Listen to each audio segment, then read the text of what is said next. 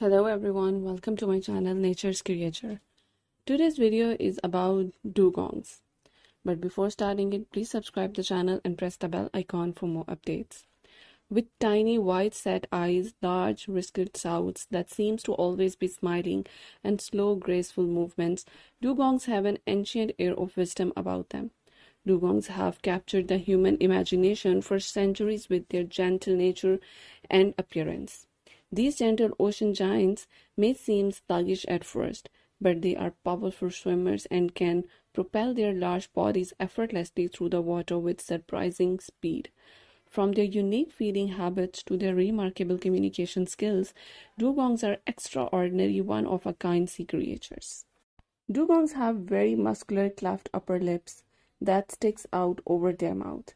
These bristles and ultra-sensitive snouts are very strong and allow dugongs to root around the ocean floor and grasp seagrass.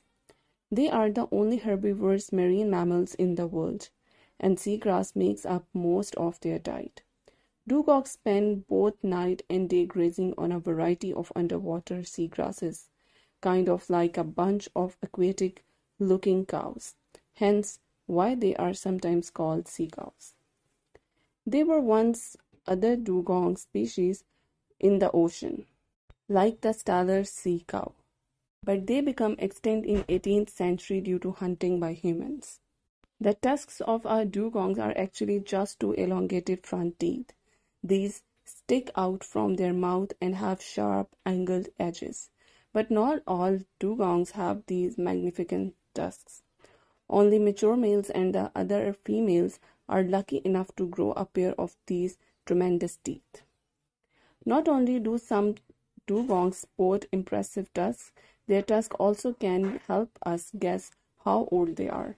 Dugongs thus have growth layer groups that look like rings.